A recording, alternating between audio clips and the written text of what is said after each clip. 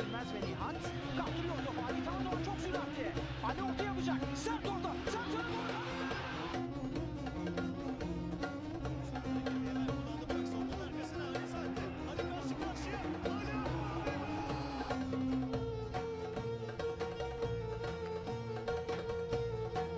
Welcome back everyone to beautiful Bursa for today's game against Kayserispor. Yes, I did say in the previous episode we would come back for Denizlispor, but I decided we have quite a few cup games coming up, both in the Turkish Cup and of course in Europe. So we're breaking it up. We're having a league game in today's episode. We've just come past the transfer window deadline. Did we bring anyone in? Did anyone depart? Let's head on into Football Manager 21 and find out.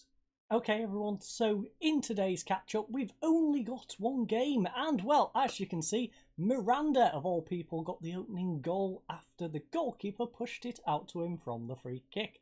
They then went and got an equaliser, lovely delivery into the box for it's Friday, gotta get down on Friday to nod it past the goalkeeper. Blackett though then went and played one down the wing to Youssef. Youssef with a lovely cross, and yes, Anal penetrated their defence and put it in the net. We then went and got a third one. That came from Anal making a lovely run down the right hand side, playing it across to Sinan, who just passed it through for Carranza to slot in the bottom right hand side. So, rather simple game in the end. We did have that worrying moment when it's Friday, gotta get down on Friday, got an equaliser, but we managed to take back control of the game and it was a nice comfortable victory in the end. So we had 15 shots to their 6, 9 on target to their 4, 2 XG to 0.55, 5 corners to 3, 6 fouls to 17. I think their discipline was one of their major issues. 0 yellow cards piece, 92% passing to their 79, 65% possession to 35. As you can see, they did get an injury on the 35th minute to Berber.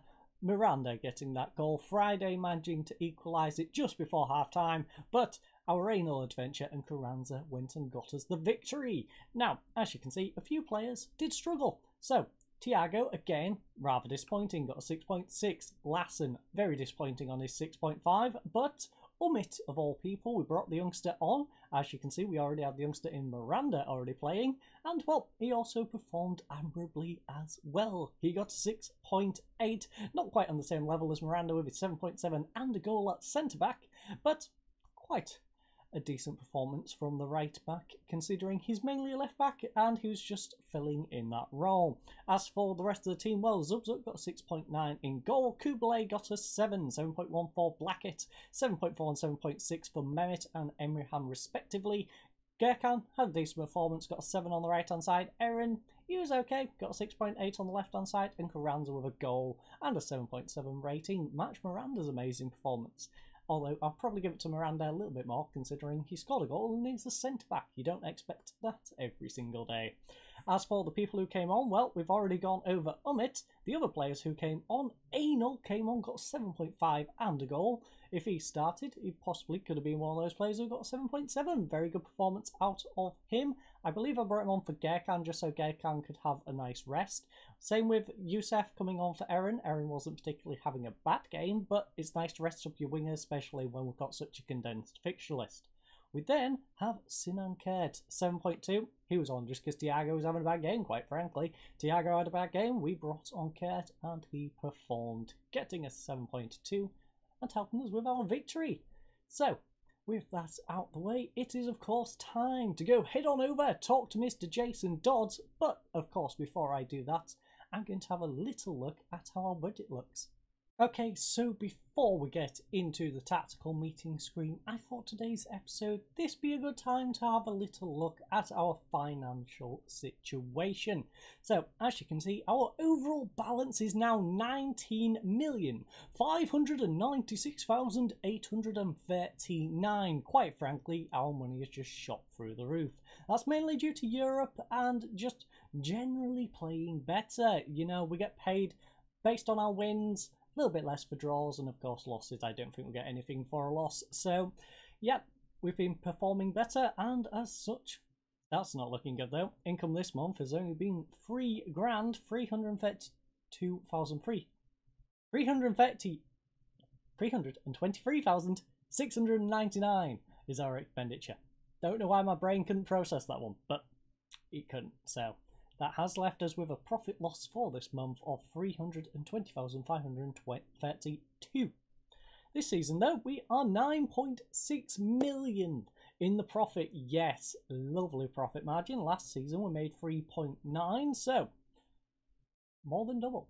That's nice. More than double. And like I said, that has meant our budget has drastically shot through the roof, and we've somehow got £526 in our transfer budget. As you might have noticed, our wage budget has been moved up. I believe there's a 39,000 wage budget left over. Feel free to do the maths if you're interested, but I believe it's about 39,000. I moved everything into wage budget. We did have about 2 million, I believe it was 1.8. Correct me if I'm wrong, but it was about 1.8. Moved it into the wage budget. That was absolute zero. Don't know where the £526 has come from. Guess the chairman just felt like a zero transfer budget didn't look good. So here's £526, very odd amount. And yeah, that's now our transfer budget. Our original budget, of course, was 1.36 million. Our budget minimum for next year is 2.87, which is nice to see. Unfortunately, though, this lovely 19.5 million sitting in the bank isn't all good. So right now, I've got 75% of transfer revenue held. Get over 25.7, which we'll probably do by the start of next season, if not the middle point of next season. Drops it down to 40%. So, yeah, we either need a new board or we need to just keep it just below that figure. So, yeah, we don't want that happening. That's not a good thing. Either that, or we just need to go on a selling spree prior to that, which I'm hoping to do. Unfortunately, though, the 4 players, I believe it is, that I want to sell, if I can sell them, we're probably going to go over that threshold. But speaking of which, how did we get on in the transfer market? Well, if we head on over to the squad screen, we didn't bring anyone in. There's no new faces other than the 2 youngsters, of course. I haven't got anyone set for the start of next year. That's because Yaziki, who I was focusing on mainly, he won't talk to anyone. He's just waiting for his contract to completely run out, and then he just wants a big massive pile of offers and take basically who's probably going to pay him the most, which I don't blame him for. He's coming from PSG, I believe, or was it Lille? He's coming from France. He's come from one of the French clubs. I think it was Lille, now I think about it. He is getting released by Lille. He is actually transfer listed, so if we went out and paid for him, which I don't fancy doing for a guy whose contract's running out, we could have got him that way. Although paying his transfer would have cost us too much to then cover his wage, because he is on about 20 grand a week, I believe. In fact, let's have a little look. We'll head on over to Lille. No, not Lily. Lille. Thank you. LOSC. So LOSC, Lille. If we quickly head to their senior squad, where is he? Oh, he's transferred. Transfer listed, as you can see. He's on our short list. Transfer listed for 1.7 million now. It's gone down, probably because they wasn't able to sell him. As you can see, very versatile player, but he is on 21,000 a week. Don't think he's going to take much of a wage cut. We'll probably have to pay about 25 grand a week. And like I said, we've got 39 with no transfer budget. So even that 12 grand a week, I don't think that makes 1.7 million. You can do the maths, but I don't think it does. So yeah, we couldn't have really gone and bought him.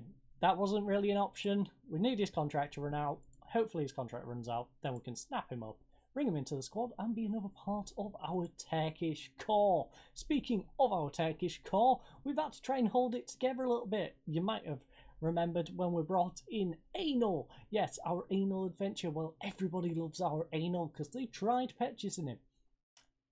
Bit cheeky. They offered about 3 million, and as you can see, that's not much more than he's worth. He's got a bit of growth in him. He's our backup. He's going to be our backup for a long time. He's 23 years of age. He's a solid Turkish player. And quite frankly, they can leave him alone because he's sticking around, as is Aktas. Aktas is getting a little... Aktas. Don't know why I got Aktas. But Aktas, he's going to be sticking around for a little while. 29 years of age. He's probably going to end his career here. 3 star potential. Not the best of centre backs, but he makes up our Turkish core. Same with Edigan. Edigan again can get better players, 3 star potential, but he fills that Turkish role. It allows us to bring in some good youngsters like Miranda at 18 years of age, American. He's going to develop, be a world-class central defender. And the same with Thiago in central attacking mid, although he has not shown his promise at the moment. 6.8, very lacking. In fact, we might take him out of the squad for today's game, but he's 4 star. He has potential to grow, as you can see, valued at 1.1 million. Similar sort of player. Indemir, after a couple of seasons, he should be worth around that 10 million mark. 8 probably as a minimum, so he's going to shoot up in value. And yes, in terms of players I've been trying to get rid of, though, as you can see, Godinho has dropped down to the bench. I want to hold on to him probably for the next season. He's 3 star potential, valued at 7. He's a decent backup. Might sell him if an offer comes in, but not too interested in just pushing him out the door. Mailman, though, we do have a young backup in Umit, as you saw from the highlight of the previous game. Umit had a very good job at right back. He is, of course, a left back, though. He's our third choice, sitting behind Mailman. And quite frankly, I want him to move up now to that bench slot. Take the Mailman out and do it this way. So, speaking of, we do need to bring Yildirim back into the squad. So we're going to bring Yildirim up.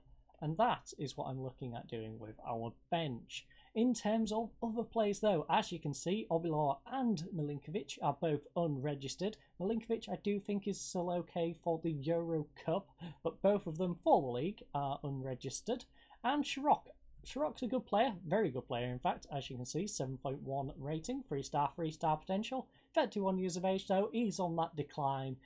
Good player, just we can do better.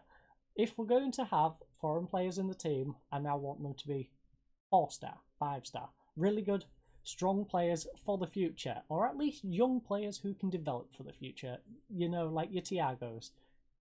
As you can see, Demir, he's going to go up to a 4 star.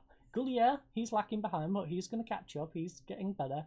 And Carranza, 3.5 star. 3.5 star is probably that limit of players I want to get in. I want them to be young. I want them to be feisty, new foreign players coming into the team and just spicing things up a bit, you know. Speaking of which, Zubzuk. Zubzuk, 3 star potential. Probably the next player to go in this team. I think it's either him or Blackett. Blackett, 7.2. Maybe he's next to go. He is 29 compared to 28. But I think both of those are probably where we need to pack up the team going forward. But that's a problem for another day. First of all, we need to get rid of these 3 and Shirok. And of course, I can't wait for Halit to work his way up into the team as well. Probably get rid of Mad, thinking of which. Anil can drop into that sub slot. We can bring in Halit, who's a very good right-hand sided midfielder. He can come in there as the backup. Anil can become the backup striker, which he once was. And yeah, we would have a promising right-hand sided winger. And we can keep developing. I think that is the best bet for the future.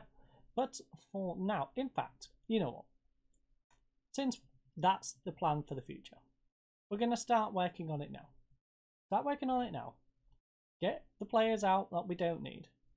So there's our 5 players who can depart. That frees up a lot of foreign player slots. In fact, it's freed up 5 foreign player slots. All 5 of them. We've got a German, a Serbian, a Nigerian, a Danish, and an Iraqi player. So that's going to give us 5 of our foreign player slots. It's going to be absolutely amazing because we're only going to have a few scattered throughout the team who are foreign players. In fact, when we get rid of Gordinho, we'll have a full Turkish bench, hopefully, is the plan, if I can find a good enough Turkish centre-back to replace him with. But I'm rambling. We've had a look at the budget. We've worked out we've got no new transfers. It is, of course, time to talk to Mr. Jason Dodds over in the tactical meeting screen. So I'll see you fine folks over there in just a second. Okay, everyone, so we are here in Jason Dodds' territory. And, well, we have a very good pitch condition for today's game. 23,612 tickets sold for our capacity of 42,985. A little disappointing considering how low the attendance is, but not very surprising considering we're versing 16th in the league. In terms of the weather, well, it's a gusty -6 degrees Celsius. A little bit chilly out there here today, but hopefully we can manage to play a decent game of football. As you can see, they're expected to play a 4-4-2, but half the time that's never the case. It just makes it up as it goes along, I think. I think they just think everyone defaults to a 4-4-2, and then when they don't, they don't. So we'll find out when we get into the game, but that's what is expected. As you can see, got a few different opposition instructions, so we're going to like them, and we shall head on inside. As you can see, I've changed out Thiago for Sinan from the previous screen, because, like I was saying, he hasn't quite performed. Sinan has been performing coming off the bench, so we're going to give Sinan the opportunity to start. Hopefully he can repay that, possibly with a goal, if not an assist. The rest of the team, though, is pretty easy to guess. As you can see, we've also got a mentality of positive. So, goalkeeper is Zubzuk, a backline of Blackett, Kublai, the youngster Miranda coming in, and Lassen. We then have central midfield of Mehmet and Emrihan. Our attacking midfield is quite easy to name now. Aaron on the left-hand side, Gerkan on the right. This time, though, we have Sinan in between instead of Thiago, and Carranza up front. Our bench consists of Atberk, Musin, Godinho, Ahmet, Umit, although I was tempted to give him a possible start. He's managed to just retain a place on the bench. Another youngster in Volkan. Halit makes his way onto the bench. Youssef, Thiago and Anal. Of course, we've dropped Mad, swapping Anal down there. I should start putting his training onto striker training instead of being winger training. So, you know what, we'll do that, since this is our plan going forward. So we should go for positional instead of doing strike. Oh, he's already on striker training. Well, that's interesting. I've been training him as a striker and using him as a winger. No wonder he's been scoring goals. So if you've got a player who's a striker who can play winger and you're using him as a winger, just train him as a striker is probably the way that seems to suggest, because he'll just that inside and score goals like a striker anyways. Anyways, that is enough rambling from me. It's time to head on over, submit the team's sheet, and the real question is, get your bets in, ladies and gents. Has Carranza got any complaints? Will it be 1? Will it be 2? Or will it be more? Or none? He might have become an optimist. Doubt it, but he might have been. It's 1. He's got 1 complaint, and that's the passing into space one. We also have this notable change of kit for Thiago, and well, these are our opposition instructions that have gone down quite well. As you can see, they've got the Tasmanian Devil, Bakayoko. This guy, he is a pain in the backside. I don't know why. He's always been a pain in the backside when we've played them. But hopefully, he's not a pain today, because I'd really hate him to be a pain today. But behind him, he's got the Tasmanian Devil, so he might do pretty well, and their goalkeeper shouldn't struggle for fitness, because quite frankly, he's a lung. He's literally a lung. But enough rambling. Get up there and carry on. You know, carry on from where you finished last match. We had some players who had fantastic form, Carranza being one of them. Hasn't motivated him though. It's motivated Demir and Kurt. As for the rest of the team, they're composed. A couple of people on the bench are motivated. Thiago, shame you're motivated now I've dropped you to the bench. If you had that sort of mentality when you starting, you might not have got dropped to the bench. But it's time to talk to Enis Kilik of Sporks. You enjoy your rather quiet transfer deadline, which saw no players coming into the club. Was that your intention? No, not particularly. We would have liked to bring someone in. We couldn't get the players out that we wanted to get out, so there's no point in bringing players in. Plus, we didn't necessarily need to bring players in for this window. It's just bringing players in for the future, but enough rambling. We were browsing the market, but nothing took our fancy in the end. Having the best defence in the Super League must have you looking forward to another win. Well, it has me looking forward to winning some points, not necessarily a win, because a win we need to score. That just necessarily means we're going to get a draw. We don't want a draw, because quite frankly, Galatasaray are probably going to win their game. So, I'm proud of that record, and the work that's gone into it will continue to work hard to keep getting better. Exactly. That's our approach to life, quite frankly. 4-2-3-1 for today's game. Our recent form looking great, got a draw and 4 wins. As for them, they've got 4 losses and a win. And they're not going for the expected formation, they're going for a 4-2-3-1. That's quite frankly the default formation.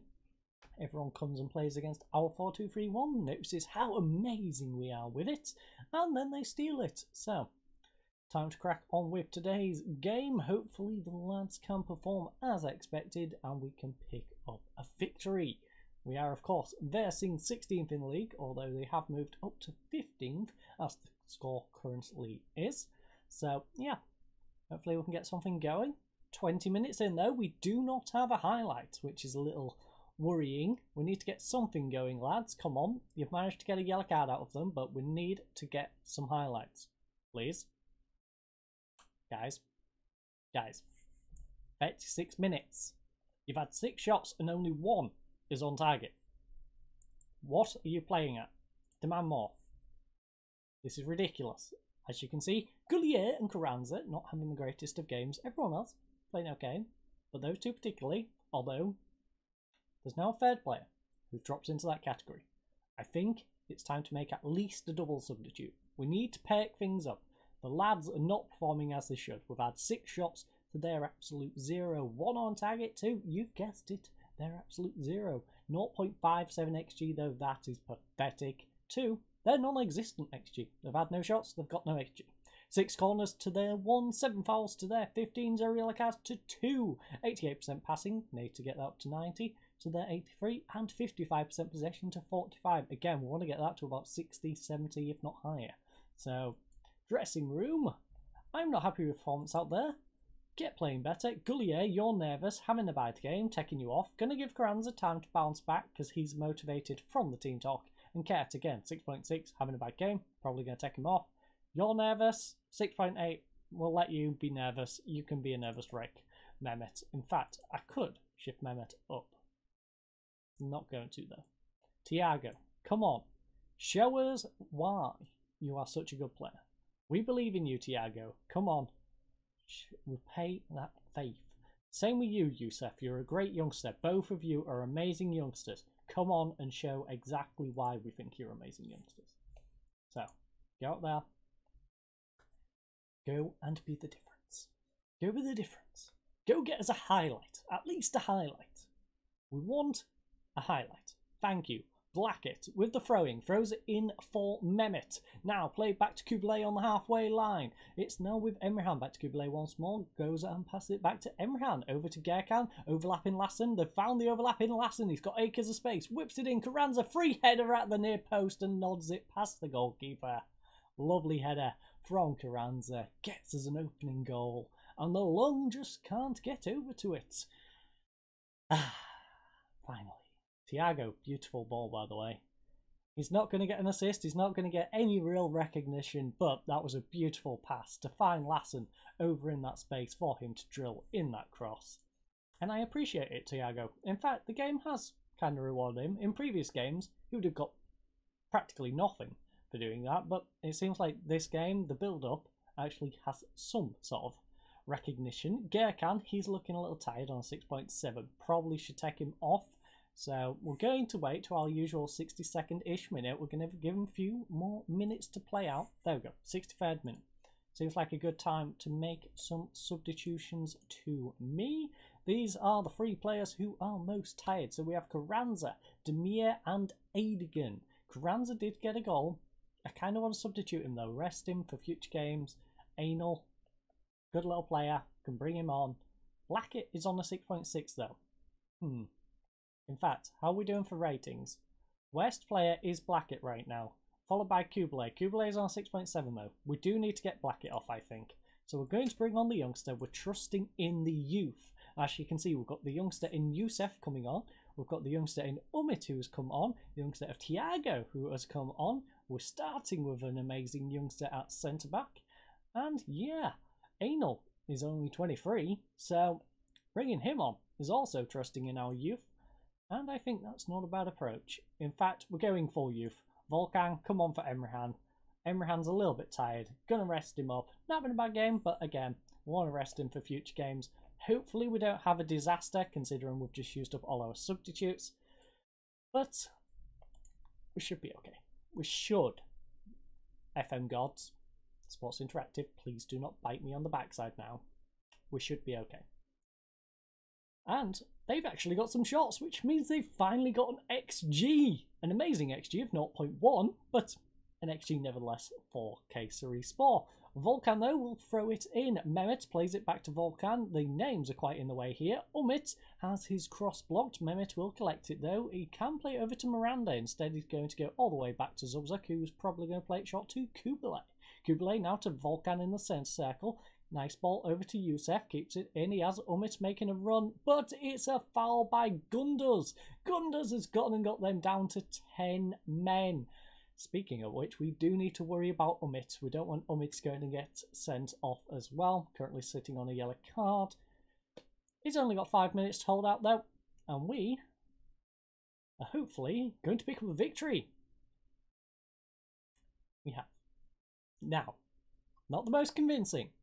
In fact, considering where they are in the league, rather disappointing to only get a 1-0 victory at home against 16th in the league. But this has been a team we've played a lot. It feels like we've played them like 50 times already during this series. But they always give us a good game. And we picked up the victory. So we can't complain too much. Although it could have gone a little bit easier considering the circumstances. But as you can see, the match statistics are... We've had 11 shots. They managed to pick up 6 in the whole of that second half. 4 on target to their 3. 0.96 XG. We picked up a little bit, but we still didn't break that 1 threshold to their 0.48. 11 corners to 4. 14 fouls to their terrible discipline, which probably was what gave us the game in the end. 24 fouls. 1 yellow card to 5 yellow cards. 88% possession to 84 possession. Passing. Completion even. 55% possession to 45. I don't believe that changed since the first half. As you can see, we had a very mixed bag. Good performances from Zubzuk, Kubilay, Miranda, Lassen, Mehmet, all getting 7.3, 7, 7.2, 7.3 and 7.4 respectively. Umit did okay with a 6.7 coming off the bench, but he did pick up a yellow card. Volkan, disappointingly, only got a 6.5. 6.9 for Yusuf was a good performance. 6.7 for Thiago. Could do a little better. Not too bad though. 6.8 for Gek on the right. Anal didn't do very good. Came on, got 6.5. In terms of players substituted off, well, Blackett was doing okay with a 6.7. Not too bad, not too good. Emraham, 6.8. Solid performance. Just got a bit tired towards the end. Erin Gullier, he was having a bad game. 6.5. Same with Kurt with a 6.6. Probably means Thiago's going to worm his way back into the team. Kurt, you had your one opportunity and you messed it up. And, well, Carranza got a goal, 7.1. Great game. Unfortunately, was getting a little bit tired, so gave Anal a bit of match time. So, let's head to the dressing room, talk to the lads, give them a pat on the back, even though some of them don't particularly deserve it. And that has gone down pretty well. So, it's time to talk to the media. Engin Taskdelen of the Turkish Football Review. You have just managed to extend your unbeaten run, and the team looks almost invincible in the league right now. Do you think you can keep this form going? After the way that game went, probably not for too much longer, to be honest. We're taking things one match at a time, but confidence is high, and we're bullish about our chances going into every fixture. Is there a chance that overconfidence and complacent? No. Each result brings just a bit more confidence for the next game, and that's a good thing. Exactly. That's a good thing. Confidence is always good. It's positive. As you can see, we have the same amount of points as Galatasaray. They do dominate us on goal difference, probably beat us on head-to-head as well, so we're going to count it as we're a point behind them, quite frankly. And they do have a game in hand, which, of course, is the late kickoff here today. Are we going to get to see the result of that? I don't know. We are on a 5-game unbeaten run though. To be fair, the teams we beat, we should probably be beating, and that one we should have probably won. So, yeah, the way we performed, we should not. I'll give you that. We shouldn't have based on our performance, but based on the team, yeah, we should be winning though. Anyways, we are going to come back for Denizlispor, not the home fixture, but in fact the second fixture. I'm going to play the first one, play Sivasspor, and then we shall come back for that before we head over to Paris for our following episode, because I think that Turkish Cup, if we get through, will be after the Euro Cup. I think that's the way the formatting is, hence why I was saying we're going to have a few cup games, because we're going to have that one, we're going to have the Paris one, we're probably going to have the second Paris leg, because we want to see how that turns out. So that's 3 cup games in a row. If we make it through in the Turkish Cup, that's probably going to be 4, and I think where the European Cup falls, it might be even 5 in a row. So yeah, that's mainly why I wanted to do today's episode in a league game, so we can at least get some league action before we go on, hopefully, a big cup run in terms of episodes. But I thank you all for watching. I hope you have a lovely night, and goodbye.